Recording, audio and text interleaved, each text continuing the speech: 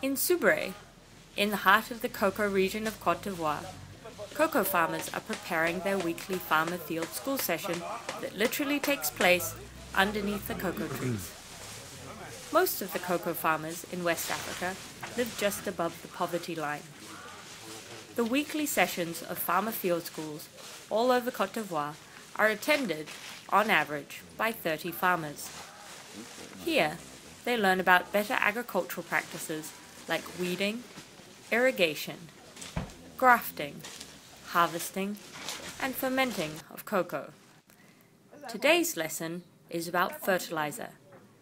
Better practices will increase the quality and quantity of yields of cocoa farmers and raise them out of poverty. Dans les champs écoles, nous enseignons les bonnes pratiques agricoles.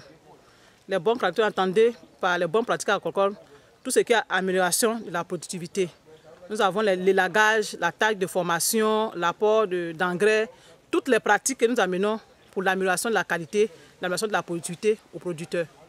Donc c'est la formation que nous donnons sur les bonnes pratiques agricoles. Most farmers have learned to grow cocoa from their fathers and grandfathers, so now use outdated techniques. Average yields per hectare are around 500 kilos. In Indonesia and Vietnam, cocoa farmers have yields that reach 1,500 kilos per hectare. Some farmers in this farmer field school that apply new techniques have already accomplished some amazing results.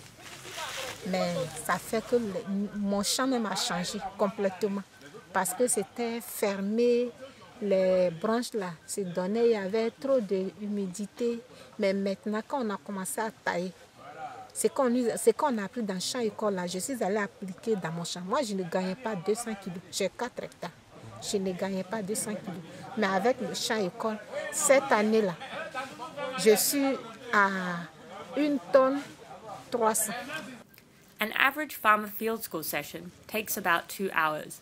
Today, one of the subjects will be the application of fertilizer. Ça fait 300 grammes. Académicien.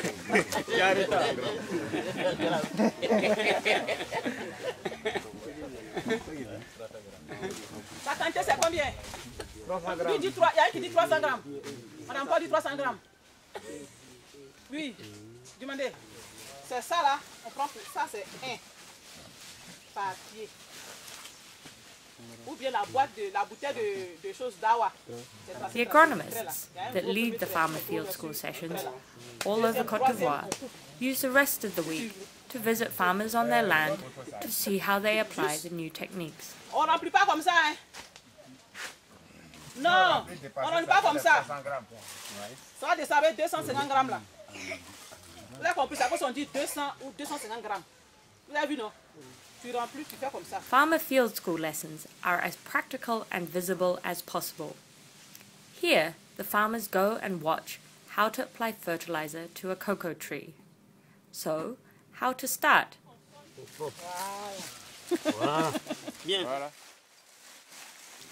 First, clear away the leaves in an open circle around the cocoa tree with your machete.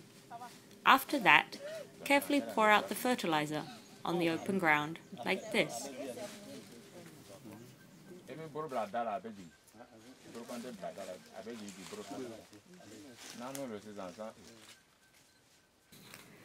To avoid the fertilizer being blown or washed away by wind or rain, you close the open circle again with cocoa leaves.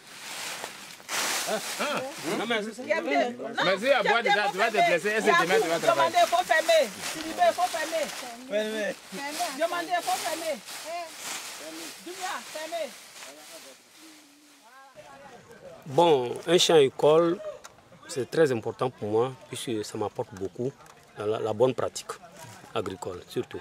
On m'apprend à planter le pied de cacao et puis on m'apprend à plus entretenir le pied de cacao et puis mettre l'engrais et puis le traitement de le pied de cacao. Oui, il y a des cultures que j'ai faites.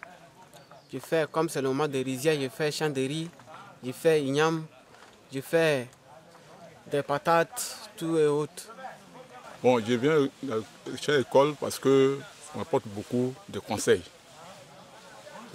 Nous, les planteurs qui sont ici, on ne connaît pas comment entretient le cacao. Donc, chez l'école, quand on vient, on nous montre comment travailler, comment faire qu'on va gagner notre production. On est bien ici. Cocoa is considered a man's crop because working with machetes is dangerous. But there is an increasing amount of women in West Africa that grow cocoa and make a living out of it. Je vais être une femme capable.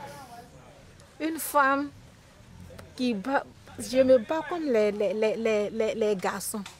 Sinon, le champ, c'est moi-même, de mes propres mains. J'ai pris la machette, puis j'ai fait. Parce que monsieur ne voulait pas le cacao. Et moi, j'ai demandé la portion, il l'a fait. Je pouvais chercher une chose de travail, mais moi-même, j'ai pris ma machette un peu.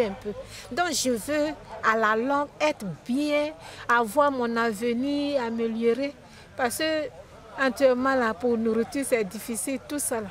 Dans le cacao, là, ça va faire que je peux avoir, à l'avenir, je veux construire même ma cour.